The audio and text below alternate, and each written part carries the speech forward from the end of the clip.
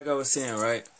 Sorry about the lighting and shit. I'm in the crib now, though. You did. I'm trying to get closer to the fucking light a little bit. Alright, basically, so what I was saying, right? The Chiraq shit.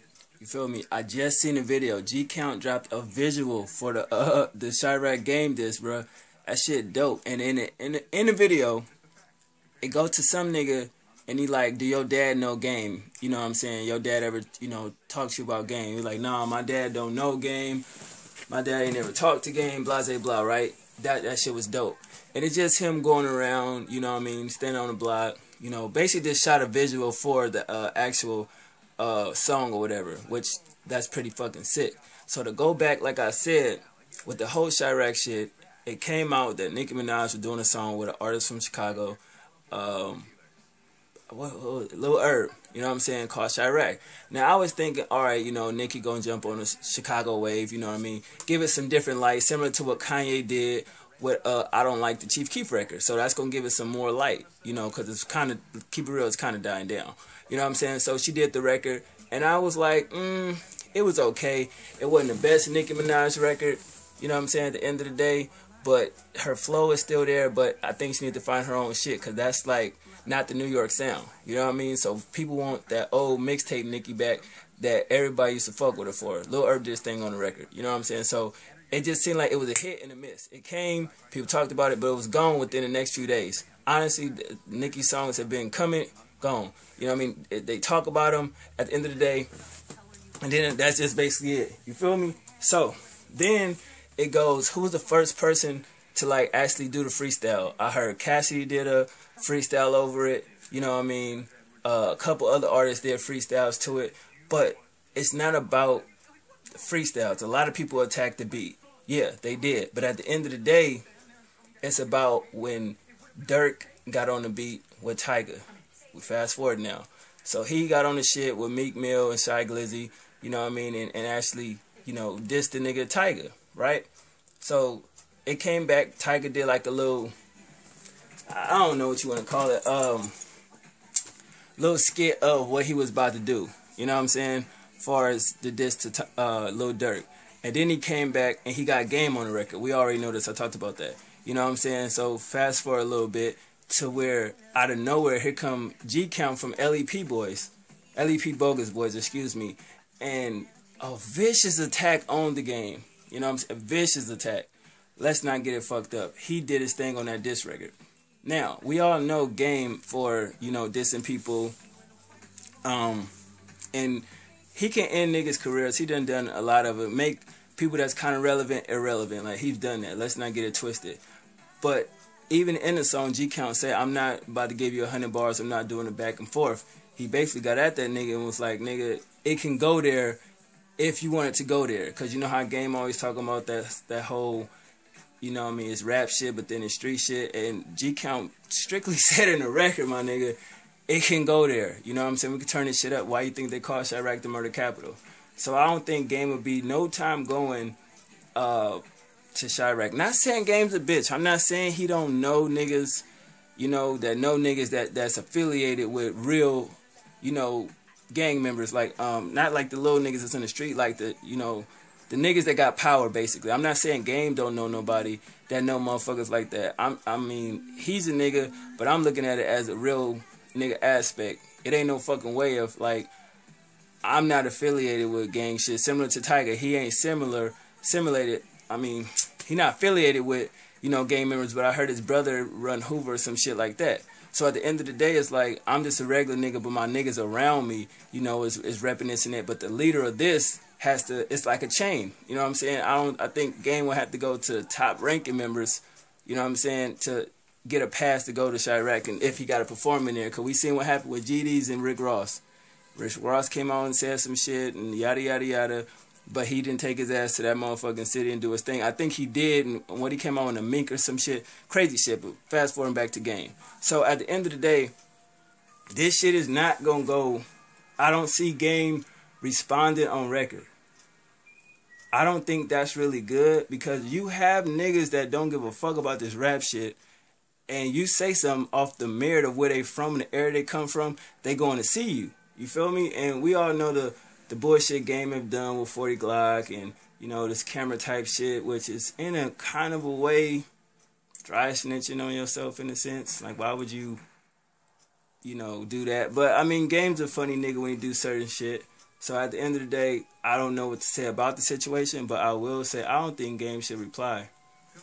You know what I mean? I ain't saying he should apologize either, but you just put yourself in a really fucked up predicament. Because if G Count dropped one more diss song, he already did the song on the visual. All he got, and Game haven't responded. The nigga responded with a Twitter or Instagram or some dumb shit like that, right? So I'm looking at it as Game, I don't know what he gonna do. You feel me? Because it can go to some real street shit.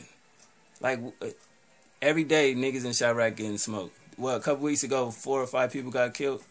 And did. Before that, earlier this year, that park incident, or was that last year? But y'all get what I'm saying. So I don't know. Like, you seen artist Rondo number 9, you know, salute to that nigga. Gone. You feel me? Life sentence. So at the end of the day, it's like, I don't know what to think about, like, the niggas from Chiraq. They dope as far as the music shit if they could focus on that. But when it comes to that other shit, they ain't thinking twice about it. You know what I mean? Like, I just seen, like, a little Reese interview with Lil Urban shit. And they was asking about the whole situation with Def Jam and shit. And basically, I see what Def Jam is doing. They holding artists back until they get that one song that's going to bow to the top. No disrespect to Lil Reese. Like, I think that nigga Don't Like Mixtape was fucking incredible. I think that's a street classic. His Super Savage, I could sit there and say he had, out of, 10 songs, 5 of them I like. He wasn't as focused. But I think that with everything that's going on with, you know, him punching that girl, that kind of stagnated his career. And the shit that he keep doing, like, you know what I mean? I just seen him on IG with, you know, you could do a video. And nothing wrong with, you know, being you.